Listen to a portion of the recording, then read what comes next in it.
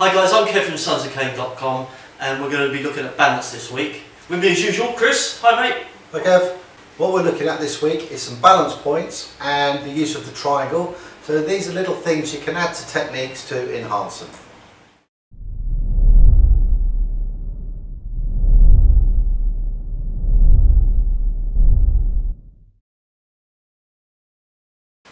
Okay, first of all we're going to look at the balance points, me in the chair, because it changes everything with the triangle.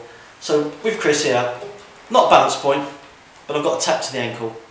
That's going to help. Reversing the cane, I've got the knee, reverse again, I've got the hip point. You've also got the bladder, suprapubis. Just a little tap, makes someone go toilet. You've got the solar plexus, moving up to the arm, you've got the crook of the arm.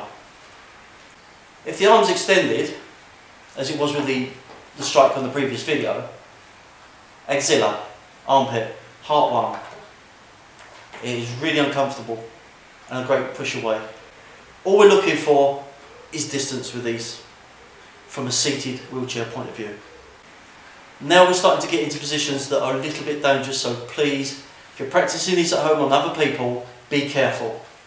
You've got the Adam's apple and you've got a cricoid process underneath, which is a little triangle just under there, and you push and aim. I prefer the crook on these things, but you've got under the chin, under the nose.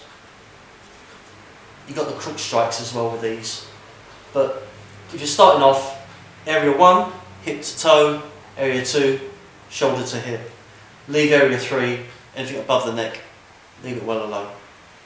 If you're able-bodied, the balance points changes as well. So if Dan squares up to me, just goes into a guard position, whatever it is. The first one, we always know, wherever the head goes, the body will follow. So I'm not going to talk about that one too much. First one we are is follow the line of the shoulder to the elbow. So if I grab hold of his arm and he resists, he's bigger and stronger than me. If I follow the line and pull, that's your first balance point. Where the elbow's pointing is where you're going to go. So if he's up there and I can do that with my cane, it's even better for me. If we come down, we've got the hips, so pressing in there. You know, a lot of katas start like this, and this is the reason why you're breaking the balance. Doing it with a cane, either pressing in, he's not happy with that, or doing your double-handed strike works as well. With the knee, where the knee points, I've taken them off balance, and you can do that either way. Driving this down on top of the bladder works a treat.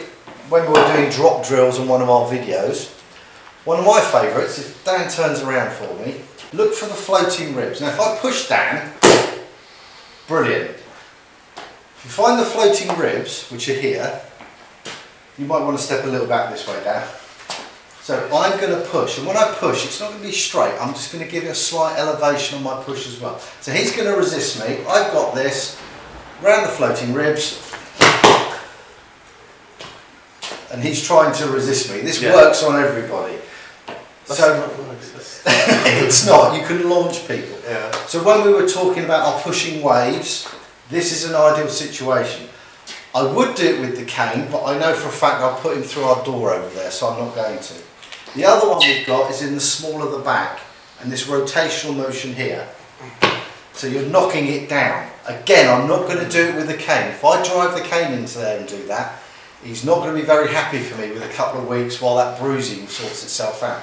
So when we're looking at the balance points, this is what we're talking about. The best one is to lead where the elbow is. People stick their hands up for you. They get leery, they go in a guard, you've got a good point.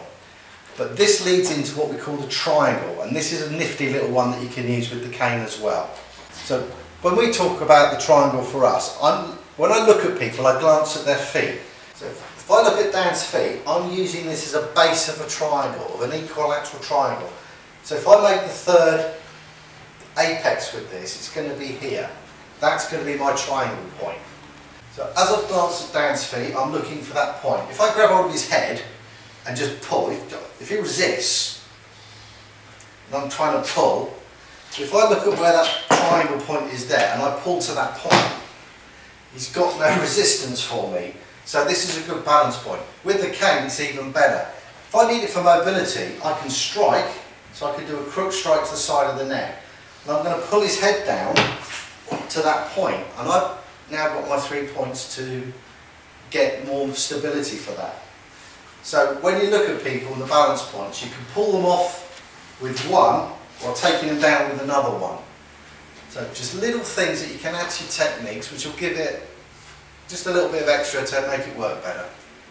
That was the triangle, that's the principle of it. It's different from when we're talking about a tripod for stability that Kev would use. This is where you're trying to get points of contact on the floor so you've got more stability. So it's something slightly different, but with the tripod we're going to go through that later. Thanks for watching, guys. We hope you liked this video. Please, as usual, drop us a comment down below. Any ideas that you have, just let us know and give us a thumbs up. As always, if you haven't done so, please subscribe. Don't forget to share, don't forget to care, and as always, hit that notification bell. Free to fit.